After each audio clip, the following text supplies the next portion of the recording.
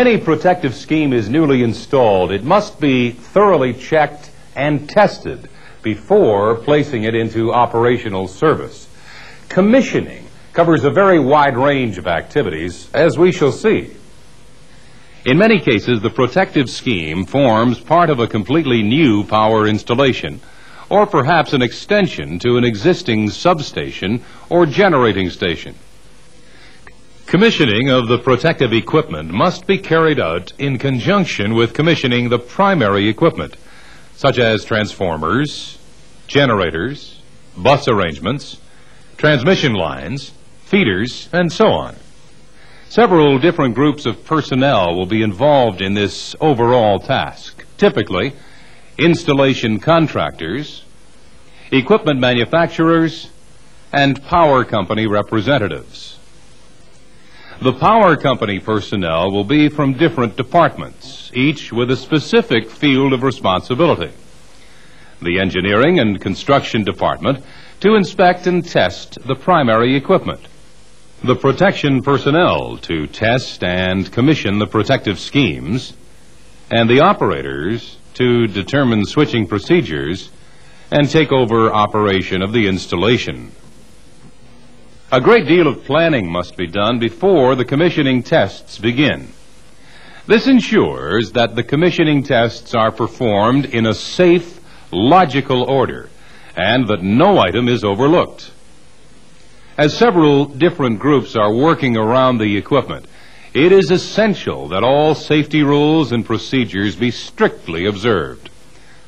The work should be performed under any necessary permits required, typically a permit to work or a permit to test. All documentation and report forms must be ready, as it is essential to keep accurate records of all tests and operations. The recorded figures provide a benchmark for comparison of future routine test results. This information could also provide the basis of a claim against manufacturers or contractors in the event of unacceptable work. It could also be used in testimony before a utility commission or in court. The objectives of the commissioning tests are to prove that the equipment has not been damaged in transit, prove that the equipment has been correctly installed, prove that the protection system performs according to specification, and that the design and specifications of the protection system are appropriate to the system it is intended to protect, and prove that it is safe to connect the new installation to the power system. A typical list of commissioning tasks for all equipment is included in your workbook. Take time to study this list in detail. Before any equipment can be energized, it is essential that the related protective schemes be tested and placed in service, even though further adjustment may be required later. This videotape focuses on the commissioning tests related to protective schemes, even though reference may be made from time to time to primary equipment. Most power companies have their own set of commissioning procedures. Make sure you have access to these documents.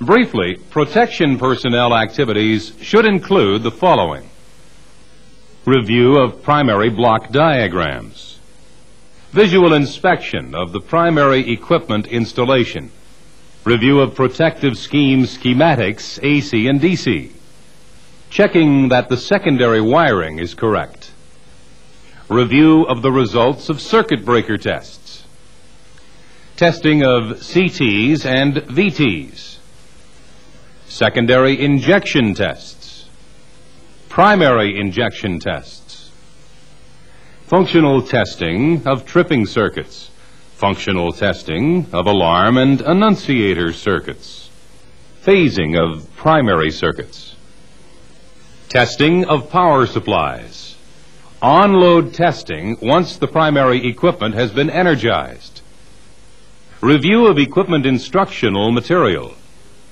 calibration of relays, review availability of appropriate test equipment, review safety requirements. We'll look at these tasks in greater detail as we proceed through this videotape. Prior to commissioning, the primary high-voltage equipment is not energized and is probably grounded at several points. As in all cases, work in this area must be protected by a permit to work. Clearly, one of your most important jobs is to become familiar with the installation. Regular trips should be made to site during the construction period. This will allow you to become acquainted with the physical layout of primary equipment, control panels, relay panels, and so on. Particularly note the location of CTs and VTs and the respective wiring. Often several sets of CTs are located in switchgear bushings or transformer bushings. Make sure that each CT is connected to the right device, be it metering, indication, alarm, or protection relays. It is essential that you thoroughly review the schematic diagrams for each of the protective schemes. Trace through these diagrams to get an understanding of the protection system. If you have any questions, as you probably will, make sure that you discuss these with your supervisor. You may well spot something that could cause problems later on. You should have a separate diagram for each protection and control loop. This is quite different from the wiring diagrams that will be used by the contractor for installation. These installation wiring diagrams are really geographical in nature, and any one diagram, say to a relay panel, may include several hundred connections and involve a multiple number of independent loops. You should check the wiring diagrams against your schematics to prove that the wiring really does achieve what it sets out to do. This is an extremely arduous task, but it will certainly help you become familiar with the installation. In certain installations, the schematic diagrams may not be available, and in this case, you'll have to make them up by inspection, that is, by extraction from the wiring diagrams. When the secondary wiring installation has been completed, it should be thoroughly checked to make sure that it complies with the schematics and wiring diagrams. Remember, part of the area may be operational and therefore energized, so you will need to take out a permit to work from the operator. Make sure that all terminal connections are tight. Also that fuses and links are properly wired and rated. Check nameplates on all control panels, relay panels, and equipment. In outdoor substations, make sure that the secondary equipment is weatherproof, and also that any specified heating and ventilating equipment is in service. Point-to-point continuity of the secondary wiring should have been already checked out by the contractor, but in some companies, complete checking is still carried out by protection personnel. You should at least check that the serial numbers on each wire correspond to the terminal number at every panel. Insulation resistance, that is, IR tests, must be carried out usually in conjunction with the contractor. Before commencing IR tests, make sure that the wiring is isolated, that is, no equipment is connected. Also ensure that all wiring grounds are removed. Check the insulation to ground and between each separate circuit. The insulation resistance varies, but should be between 1 and 10 megohms using a 500-volt megger. Finally, when testing of secondary wiring is completed, the permanent ground should be reconnected. Remember, this wiring is usually grounded at one single point only. Make sure that this is so. The secondary wiring can now be energized when required. These secondary wiring checks have covered the feeds from VTs and CTs to each particular relay on the panel. You should also make sure to check the control wiring from the relays to the circuit breakers and annunciator. This will usually be a DC circuit. Once the control circuits have all been checked out, the DC system can be energized from the battery and rectifier when this is available. This will enable operation of the circuit breakers to be checked. Of particular interest to the Protection and Relay Department are the recorded times for tripping and closing, including any inbuilt delay for reclosing. During these preliminary tests, it is usually convenient to check the voltage transformers. We need to test that the polarity is correct, and also check the insulation resistance and the turns ratio. Before conducting the tests, both the primary and secondary windings must be isolated from external circuits. The insulation resistance is checked between windings and between each phase and ground.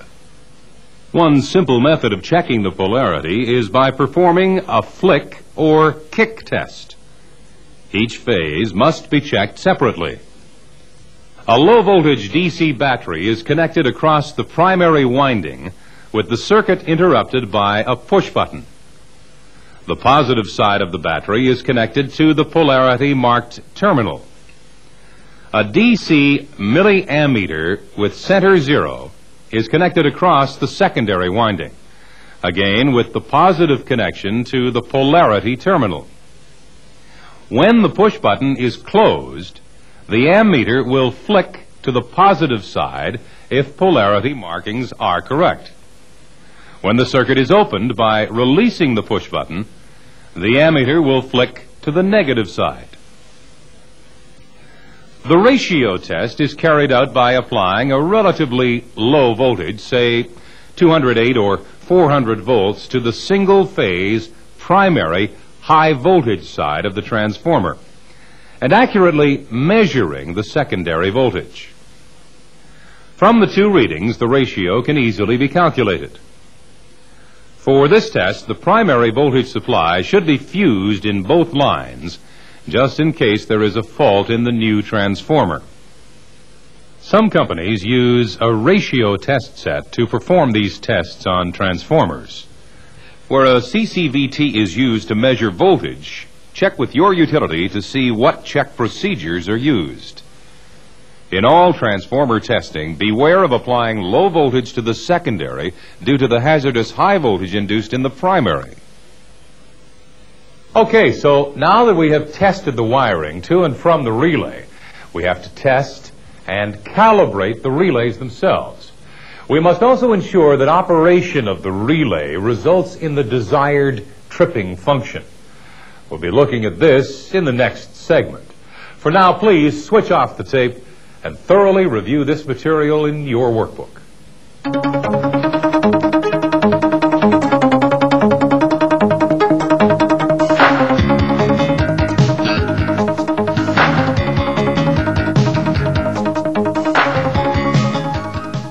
Before carrying out any electrical tests on the relays, it is first necessary to check their physical condition. The relay panel and general area should be clean. In particular, the relay case itself must be thoroughly dusted before the cover is removed. Make sure that the relay is isolated, then examine the internal condition of the relay for signs of damage in transit. Make sure that all moving parts operate freely and that contacts make correctly. All terminal connections and other screws should be tightened. Examine the wires to make sure that none are broken. The target mechanism should be checked for operation and resetting. Report any discrepancies so that claims can be made on the supplier or contractor. Before leaving the manufacturer's works, it is to be expected that each relay will have been thoroughly tested to see that it meets specification. However, it is still necessary to perform functional tests on site with the relay in its installed location, and also to calibrate the relay for this particular installation. The necessary calculations and written instructions are issued by the power company's protection department. Relays are often tested in place by secondary injection. In this test, source input to the relay from CTs and VTs is isolated, and instead, AC current and voltage, where required, is injected into the relay to simulate fault conditions. In some cases, relays are removed from the panel and secondary injection tests performed on the workbench. Whenever a relay is withdrawn from the panel or the CT leads disconnected in any way, it is essential that a short circuit be connected across the CT secondary terminals. Otherwise, a dangerously high voltage could appear at the open circuited terminals. Even with zero load current in the primary, voltage could be induced into the secondary from electrostatic sources. Many different types of test set are available to supply suitably adjustable current and voltage to the relay. The test set must allow fine control and monitoring of test current, typically within the range 100 milliamps up to 50 amps. The test set may be fed from the local station power supply. Control is obtained by multiple transformer taps and an adjustable reactance or resistance. An accurate timepiece must also be included so as to record tripping times of the relay. Many types of relays require a test voltage that can be varied both in magnitude and phase angle relative to current. The test equipment includes a phase shifting transformer to allow the variation in phase angle. Make sure you are familiar with the test sets used in your company. Usually for test purposes, a test plug can be inserted at the base of the relay and sometimes also at the top of the relay. These boards effectively isolate the incoming circuits from the CTs and VTs. Apply a short circuit to the CTs and apply injection test current to the relay. On some other types of relay, the same result is achieved by switches at the base of the relay. On most relays, the following tests are performed. Insulation resistance test. The zero check to verify that the relay does not operate until the set values are reached. The value of pickup current, that is, the actual operating current at different tap settings. The inverse time characteristic where applicable. Operation of the target and seal-in circuit, plus other tests particular to the type of relay. There are a great number of variations in types of relays, their test requirements, and test equipment. The precise test and calibration procedure for each specific relay is spelled out in the manufacturer's instruction manual. Make sure that you refer to this when performing test work. You may also refer to the L&K video training series on test and calibration of specific relays. You must also follow your own company procedures in performing any test and calibration activities. Maintaining accurate records is vital. All test results must be carefully noted and final calibration settings registered. Make sure you are familiar with your own company documentation requirements. After the relays have been checked out and calibrated, functional tests of the tripping circuits must be performed. The objective of function tests or operation tests is to verify that when a particular relay operates, its output produces the desired action. Typically, relay operation may trip one or more breakers, initiate appropriate alarms and annunciators, block operation of certain breakers, complete a permissive circuit so as to enable other circuits to function, or trigger operation of a power line carrier circuit or other communication channel. I'm sure that you can think of many other protection relay functions. In order to perform functional tests, the relay panels must be energized with secondary AC and DC voltage. This means that the power supply system, including batteries, rectifiers, inverters, and emergency switching arrangements, must all have been tested and placed in service. One simple method of performing functional tests is to mechanically operate the relay by physically closing the appropriate contacts In this example, an overcurrent relay. In the simplest circuits, this relay output will apply DC to the tripping circuit and so cause the appropriate breaker to open and initiate the corresponding alarm and annunciator. If we are carrying out a series of tests, we do not want the circuit breaker to repeatedly open and close. In this case, it is usual to isolate the particular trip circuit using isolation links or blocking switches, and provide other means of indication, perhaps a lamp or voltmeter. In many cases, the relay output energizes one or more auxiliary relays, each of which have multiple contacts. In this situation, there would be multiple output functions to check, either by observing the resultant action or alternatively by measuring the output signal to each function. Each auxiliary relay should also be tested for operating time and reset time to make sure that it complies with specification. In some types of relay, particularly solid-state relays, it may not be easy or even possible to mechanically operate the relay contacts. One way around this problem is to simulate the output signal by isolating the relay and injecting the appropriate DC voltage into the output circuit. A far better method is to apply secondary injection into the relay CT and VT inputs. This can be done at the relay itself, but it is preferable to test the whole circuit at the same time by injecting the signal at a more remote point, perhaps at the CT and VT secondary terminals themselves. Links and blocking switches are often provided for this purpose. Injection of the appropriate value of secondary current and voltage to simulate differing fault conditions will allow us to simultaneously test the secondary wiring, the protective scheme, the protective relays, auxiliary switches, and the resultant functions. Remember, in any particular protection scheme, several protection relays may be involved and several secondary inputs required to simulate fault conditions.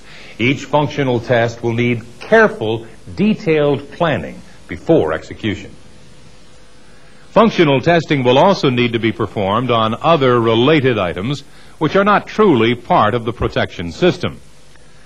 Depending upon the particular installation, these items may include remote and local controls, remote and local indicators, chart recorders such as oscillographs and sequence of events recorders, alarms and annunciators for all equipment, automatic controls for transformer pumps and fans, SCADA equipment, battery chargers, metering, carrier and tone equipment. Pre-commissioning tests will be done on intertripping devices. For example, on power line carrier, typical tests include check of power supplies to transmitter-receiver unit, adjust transmitter output and receiver sensitivity, check on-off operation and frequency shift, tune the line traps, tune the line coupling circuit, check signal attenuation, that is, loss of signal strength along the line under different conditions. That is, A with the line ungrounded, B with the line grounded beyond the line traps, and C with the line on load. To perform tests on carrier equipment, special electronic test gear is required. We'll be talking about this subject in detail in videotape PSP 13, which is entitled Power Line Carrier. With such a wide range of equipment and a large number of items to be tested, a checklist should be prepared during the planning stage. This will indicate the sequence of tests and the prescribed method. The precise methods for testing and commissioning equipment vary quite widely from company to company. Make sure you're familiar with your own company's procedures. When performing commissioning tests, make sure that every problem you find, and you will find them, is explained and resolved.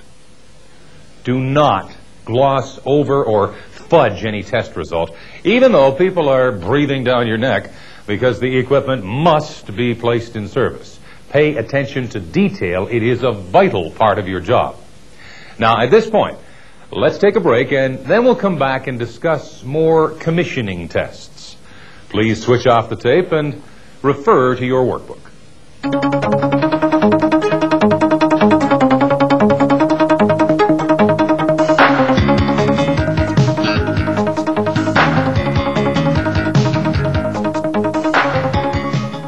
In the last segment, we noted that relays are calibrated independently of the CTs and VTs that provide source information. However, we may have a perfectly calibrated relay, but this will not function to protect the system if it's receiving information which does not accurately represent conditions on the primary system. For example, the CTs may be of the wrong type, or they may be damaged, or even wrongly connected.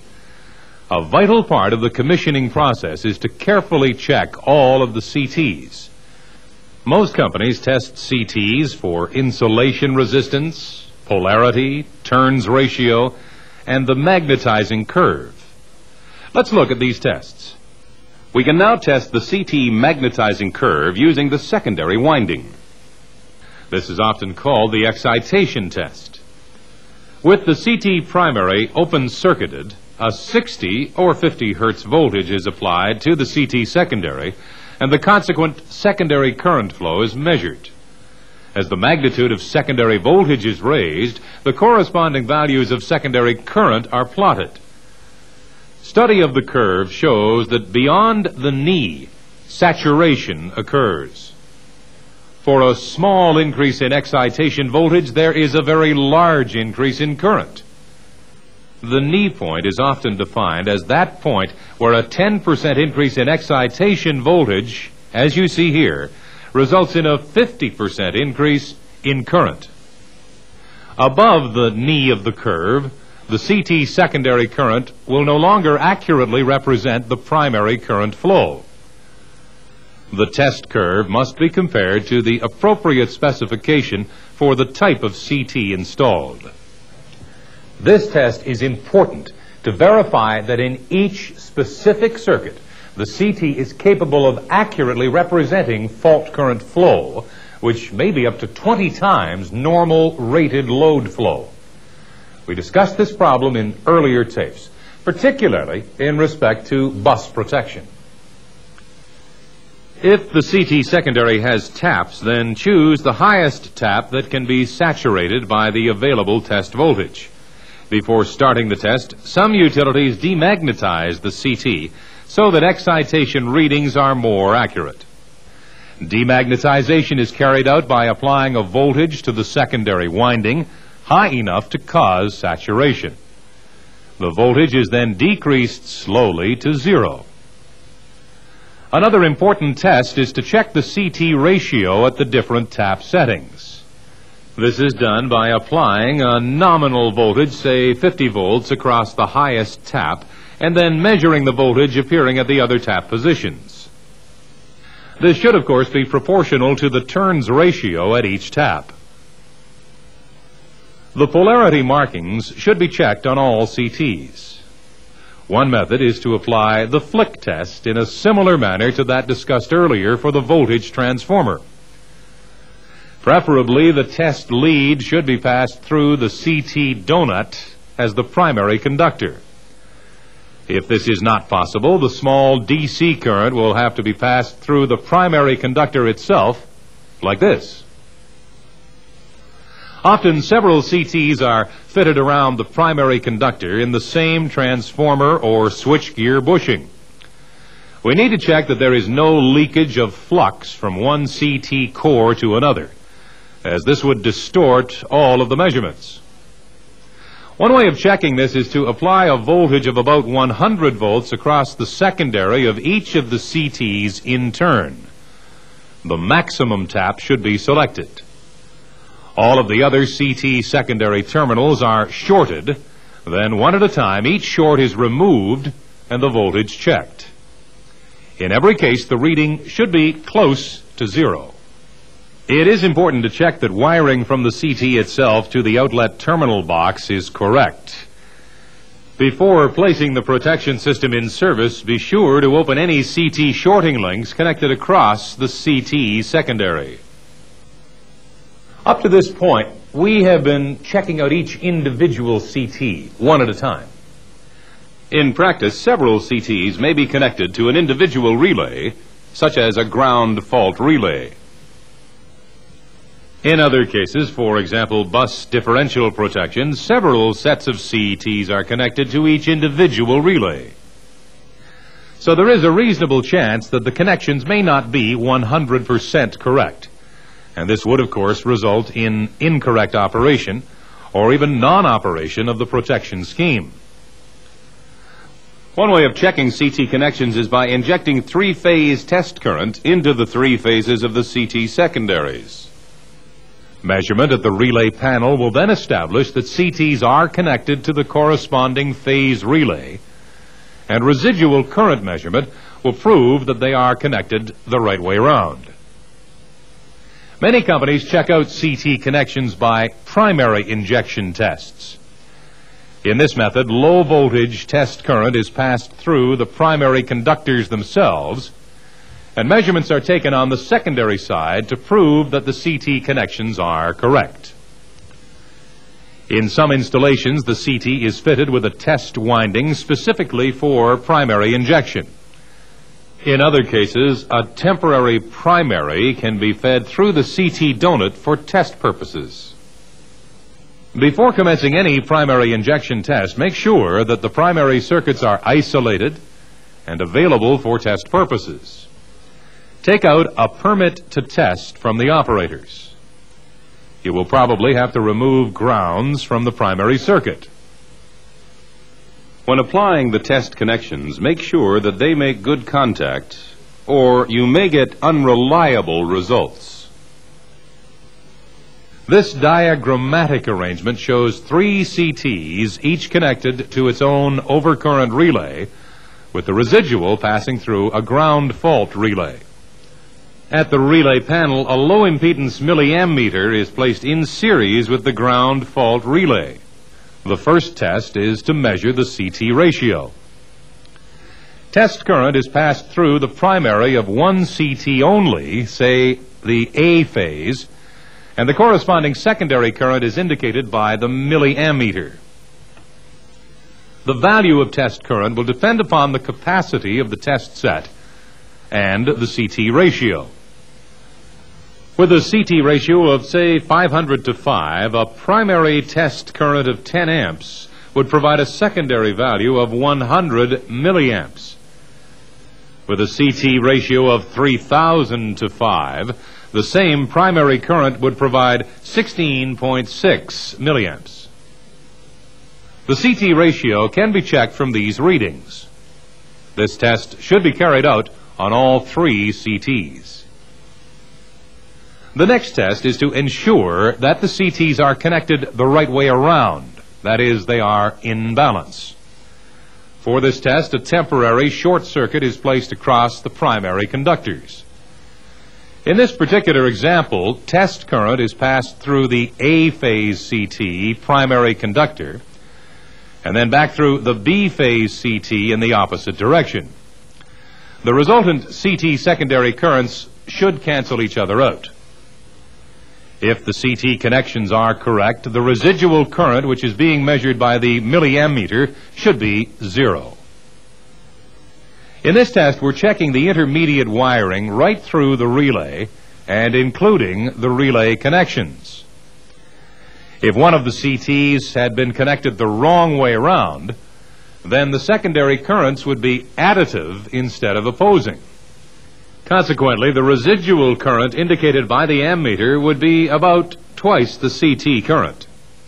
Clearly, at these low values of secondary current, great care must be taken in order to obtain accurate readings.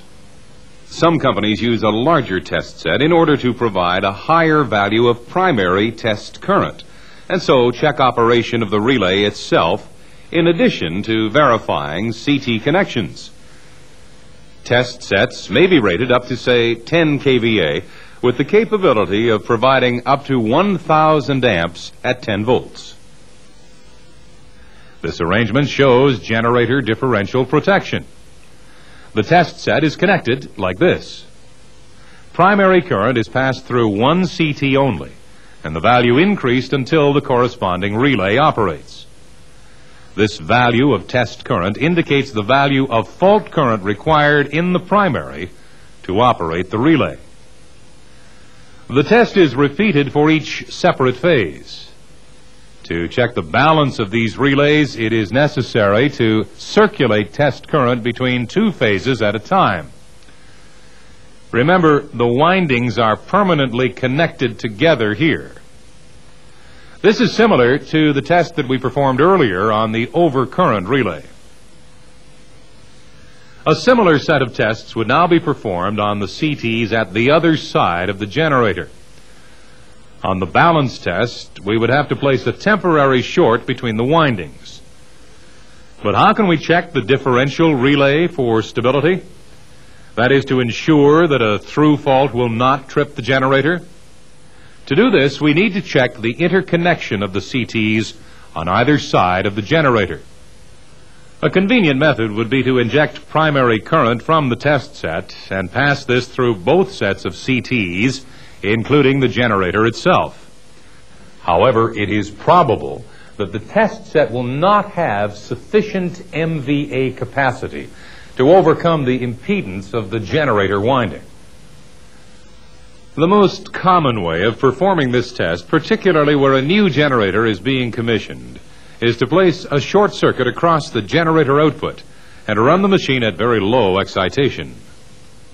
This allows us to pass load current through the generator windings at low voltage and for a very small amount of power input from the prime mover.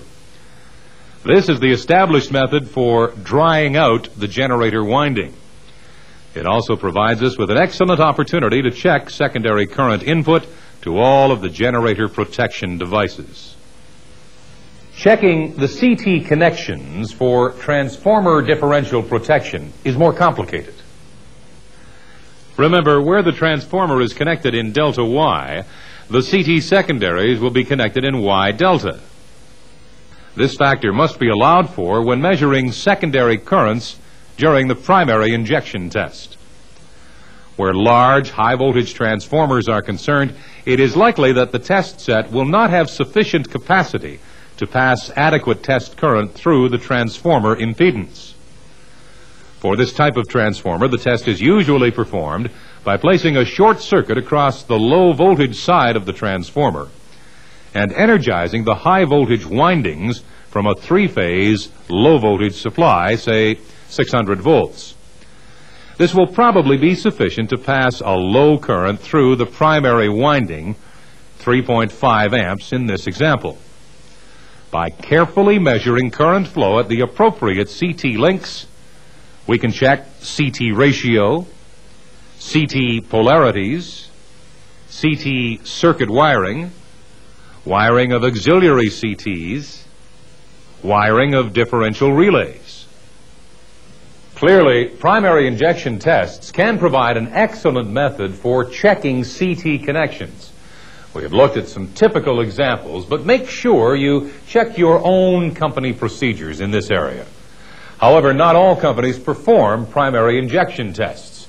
Some prefer to rely upon comprehensive functional tests using secondary injection, followed by in-service tests when the primary installation is energized and carrying load. And we'll be talking about this in the next segment. For now, please switch off the tape and thoroughly review this material in your workbook.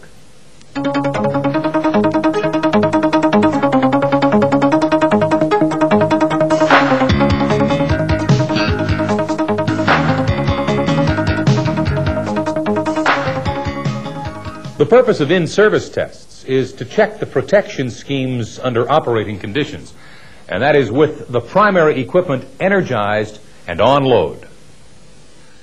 Energizing the primary equipment is usually the responsibility of one designated commissioning engineer, assisted by the operating personnel, the protection personnel, and other departments. Before energizing, they will make sure that all work has been completed, that all temporary grounds are removed, and that all permits to work are cleared. All protection relays should be in service, even though further adjustments may have to be made. Indeed, for the first energization, the protective relays may sometimes be temporarily set to give increased sensitivity. Before any primary equipment is connected into the existing power system, the phasing must be proved. In most installations, the primary circuitry is exposed so that a visual inspection can be made to ensure that the primary phasing is correct. That is, to make sure, for example, that the A phase of the bus is connected through the A phase circuit breaker and disconnects to the A phase of the transmission line. Similarly with the B and C phases. However, this visual inspection is not always possible. For example, a three-phase transformer has internal connections. Also remember, there will be a phase shift between primary and secondary for a Y-delta connection. In most cases, phasing of the transformer would have been tested during installation by applying a low voltage, say 600 volts, to the high voltage side and measuring voltages on the secondary. Plotting the resultant phasor diagram will prove the voltage ratio, phasing, the phase shift, and phase rotation. For voltages up to, say, 25 kV, phasing checks can be carried out by using insulated phasing sticks. These can be inserted into energized switchgear spouts or across open disconnects to check the voltage across the break for each phase. If phasing is correct, the voltage across the open contacts should be 0 or close to 0. However, if phase rotation is incorrect, a high voltage will appear across two of the phases. A typical list of general instructions for initial energization is included in your workbook. Let's consider an example of synchronizing a new generator to an existing bus which is energized. The generator is run up to speed and excited so as to provide the required test voltage, probably lower than nominal. This will apply voltage to the windings of both the unit step-up transformer and unit auxiliary transformer. Remember, both unit and auxiliary breakers remain open. The first task is to test the VTs which are connected to the generator terminals. Compare the secondary voltage to a known source to ensure it has correct phasing and phase rotation. Many VTs are fitted with a tertiary winding which is connected in broken delta. Check this voltage. It should measure 0 or very low voltage. At this point, the generator terminal voltage can be raised to nominal value and voltage tests carried out on all protective relays.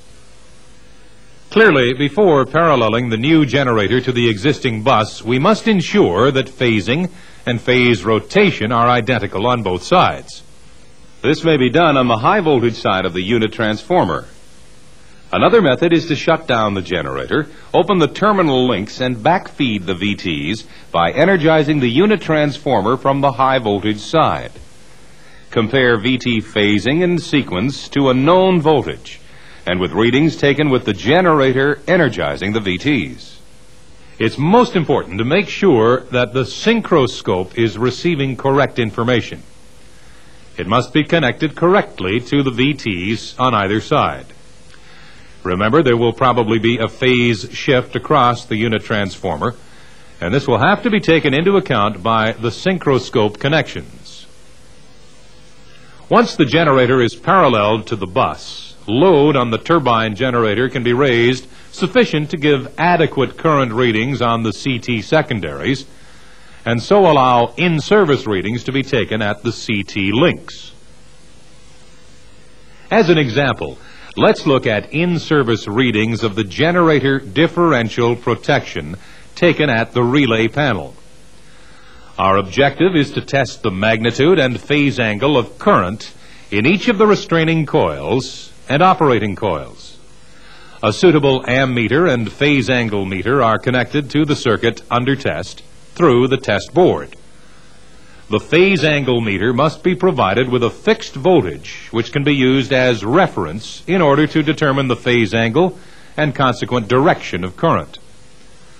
With a balanced load on the generator, the current passing through each relay operating coil should be at 0 or a very low value.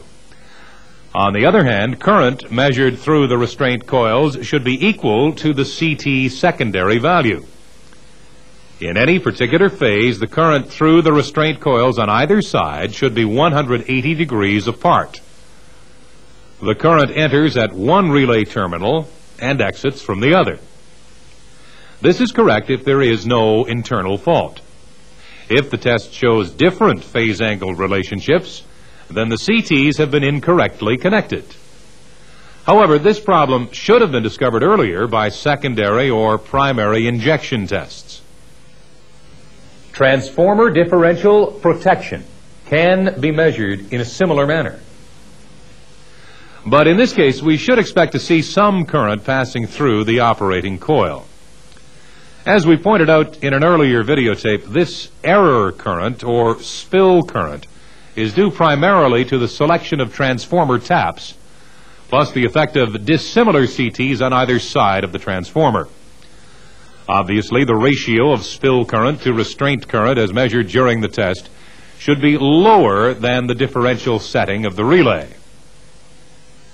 As soon as possible, with load on the generator, the corresponding bus protection CTs must be checked for balance and secondary current magnitude and direction.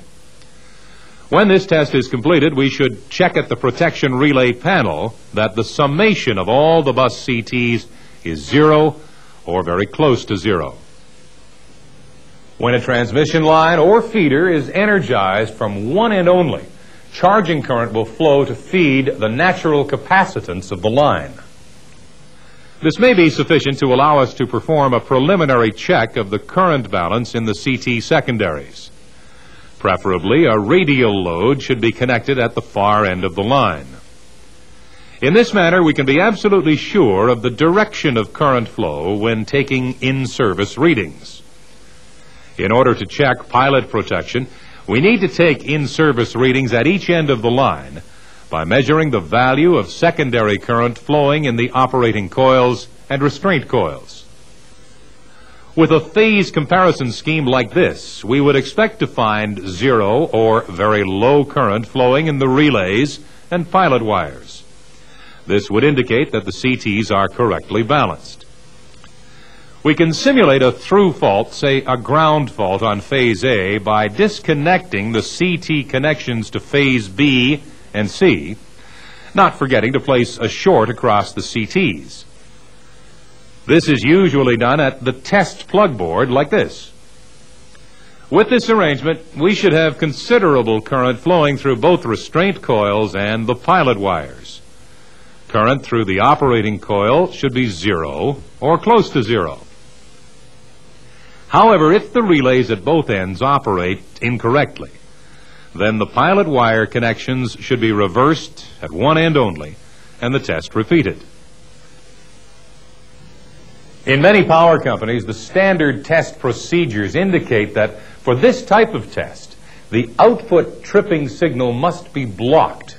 Of course, relay output to alarms, auxiliary relays, and other devices must remain. Moreover, this isolation is only permitted where sufficient residual protection and backup protection is available. Remember, duplicate protection is usually provided on important circuits. Great care must be taken in carrying out service checks on directional relays. Where voltage polarization is used, the voltage balance and phase sequence of the secondary voltages applied to the relay should be thoroughly checked as soon as the VTs are energized. Make sure that the connections agree with the wiring diagrams and the manufacturer's manual. For example, the A-phase directional relay may require voltage polarization from the B and C VTs. This is to provide the desired directional control. You'll remember we discussed this in earlier videotapes, specifically 2 and 9. To check the phase relay, the load current magnitude, direction, and power factor must be measured accurately. Also, the value of current and its phase angle provided to the phase A directional relay. The phase angle meter should use as a reference voltage the A phase to neutral VAN. If a phase angle meter is not available, a watt meter could be used with its voltage coil connected phase A to neutral. We must also accurately measure the voltage input to the relay and its phase angle relative to VAN. This will enable us to draw a phasor diagram indicating the relative phase displacements of current, IA, and the polarizing voltage. With current flowing in the designated tripping direction, usually into the line, the directional element contact should operate. This will act as a permissive to the overcurrent or other protective element, so tripping should not occur under normal operating conditions. To check the blocking element of the directional relay, we can simply reverse the flow of current to the relay by cross-connecting the CT connections at the test plug. In this situation, the directional element contacts should open. Before conducting any in-service tests, be sure to discuss the activity with the operators and alert them to possible inadvertent tripping. This will allow them to prepare contingency plans. Incidentally, when performing in-service checks, the sequence of events recorder should be in operation to help analyze any incidents. So we have looked here at just a few examples of in-service tests. Enough, I hope, to get us all thinking and to realize the excellent opportunity that these tests provide for checking out the complete protection schemes. Your utility company should have complete, detailed procedures for all in-service tests to be conducted on your specific protection schemes. Make sure you study this material and check any problem areas with your supervisor. I'm sure you'll find a few. When carrying out commissioning tests, remember that you are part of the overall commissioning team.